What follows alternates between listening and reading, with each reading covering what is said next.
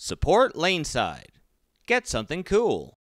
Hey everybody, and welcome to another edition of Laneside Reviews. As always, I'm the bearded beast, Rob Johnson, joined once again by Scoops Porter.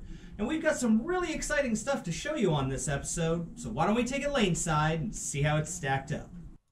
Alright guys, and welcome back. After a short lockdown, we are back in the bowling center, and we're bowling on the typical house shot, looking at the new Brunswick Knockout.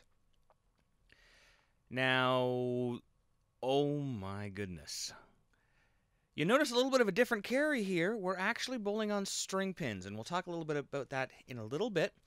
But I want to get to the ball first. This is the new, I'm going to call it exactly what it is. It is a re-release of probably one of my favorite balls with a new cover stock that has actually made it better.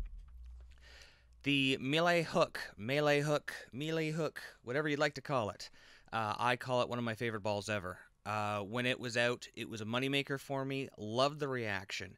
Now it's come back with the new Savvy Hook 3.0 cover stock. What is that? What is that? You can't take that. Yeah, I love this ball. One of the things I liked about it was the versatility. You can see that I am playing, I've started playing pretty straight in Wayne's area, playing it more as a speed dominant type shot.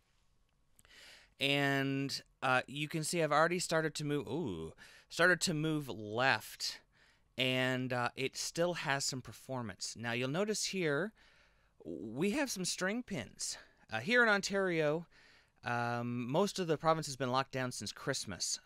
And with one of the areas going into opening, I was presented with the opportunity to bowl on string pins for the very first time.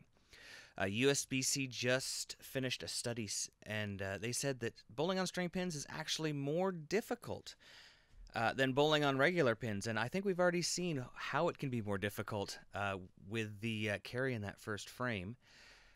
I'm here in Stellar Lanes, actually in Newmarket.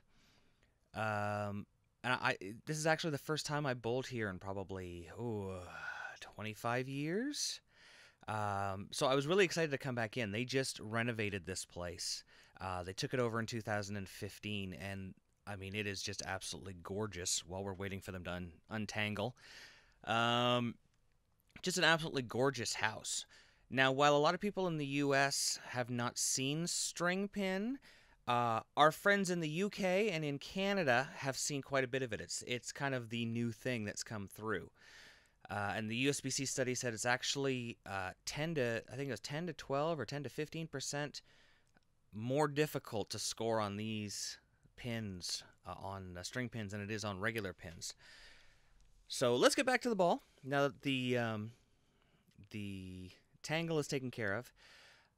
One of the things I really liked about the melee hook that I've already seen here in the knockout, and we've seen this on TV as well, is how versatile it is. Even though it's a low RG core and a very strong revving core, that differential at 050 is very, very high flare. That cover stock gives it a lot more versatility. You've seen me play right up, that speed dominant shot, and I keep moving 5 boards by 5 boards by 5 boards. And the ball doesn't stop, it doesn't stop performing for me. Now, it could be because I'm on string pins, like my 7-pin leave that was in the gutter and then got stood up again. Good strike with a 7-pin stood up. It could be because I'm on a different set of lanes. I've never bowled on their house condition. I've never bowled on their lanes. But I found this ball was really easy for me to manipulate and be able to just keep getting deeper and deeper and getting the ball to carry. You look at my reaction there. I'm like, all right. I didn't even throw it really particularly well there.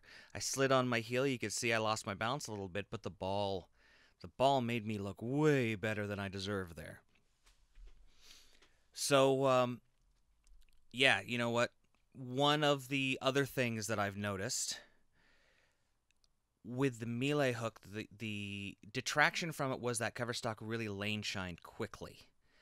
It would lose its surface really fast. Oh, after testing this ball out, I still had a fair amount of surface on it. Like, it didn't shine up. It was still fairly gritty. For you left-handers, whoop, some of that funny carry. So we are, like, I want to finish my thought there. I was really impressed with how it kept its surface, and I was really impressed with the versatility. Now here we have my trusty Intel, drilled 90 by 3 by 40. This is my benchmark ball. This is the thing that I compare everything else to. And when I put the knockout against it, you can see that I'm basically finishing the same point, but the knockout just allows me to get a little farther out, gives me a little bit more angle of entry, and, I mean, definitely mixed them up there. That was some incredible carry. So if you're looking for something versatile and good, I think this might be your ball, because it's a knockout. Thanks for watching. Don't forget to like and subscribe and turn on notifications so you never miss a show. So until next time, guys, we'll see you laneside.